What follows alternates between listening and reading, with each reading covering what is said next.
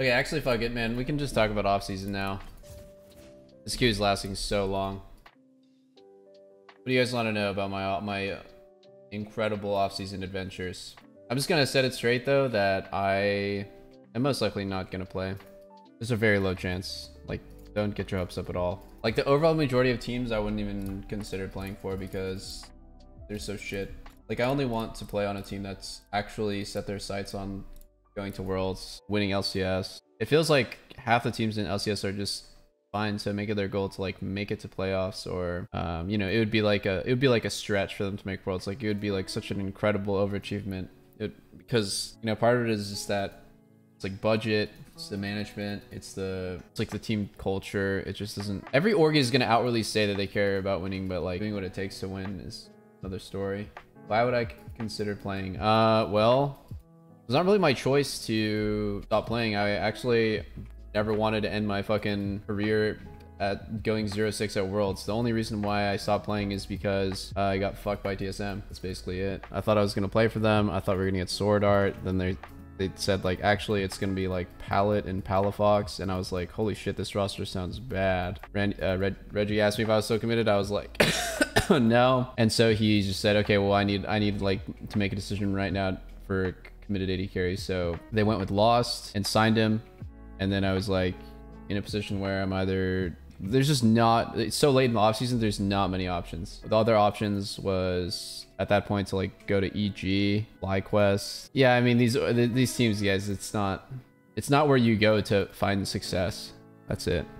It's not, you're not gonna go there and like have incredible success with the way that it's not last year. Sounds like you're being indecisive. Should have just played. I don't think I should play in an environment that is not where everyone's goals are not aligned. That's what I'm looking for in this offseason, right? Like, I want to join a team where everyone has the same goal, the same vision, the same expectations. If you don't, it's never gonna work. Like, you want to feel like everyone's in the same boat, headed in the same direction, and have a lot of trust, have a lot of mutual respect for your team.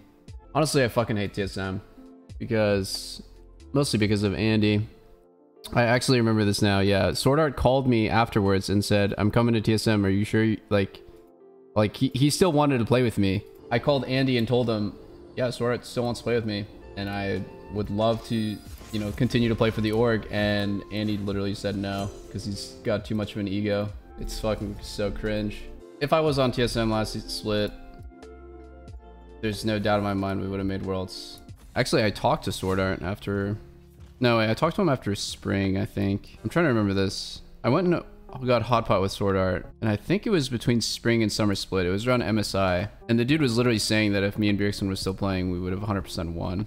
It's like just unbelievable decisions. I don't know. Every split I'm on TSM, we win, and still like get treated like that. It's just disgusting. It would be a personal pleasure of mine to see TSM never win anything again because of how shitty they treated the people who brought them everything. I don't even need to like pray for it. They're just gonna make that happen themselves. Peter. What? We're trying to be honest here. Oh yeah, I don't want to make Lost feel, or I didn't want to make him feel like shit. He was playing. Nothing he did wrong. He's just a kid. He got put into a really tough situation. I'm not gonna fucking go out and tell Sword Art that, or tell the world that Sword Art would rather play with me like in the middle of their fucking season. That's just disgusting behavior. But they're not playing together anymore. Just want to explain why I think that they are rolling quite hard the off season. Yeah, I mean, I'm on TSM. We're in a mutually beneficial situation where I make them money and they make me money being on their network. I don't have to like them to have a, you know, a mutually beneficial situation. But yeah, that kind of explains why I want to come back. It was never my choice to fucking retire in the first place. I never wanted to stop playing. It just feels bad to bitch about, oh, I got fucked all the time. Just make do with whatever situation you're in. I mean, I would go to whatever org has the right mindset to win. Basically an org who, you know, values its players. I definitely felt that way on TL. I felt happy to play for TL because I like Steve. I like, yeah, well, my personal experience on TL was basically almost entirely positive. Like, I appreciate the respect that at least I was I experienced Steve give the players, and you know, he was hard on us, but it felt, I don't know, it just felt really enjoyable.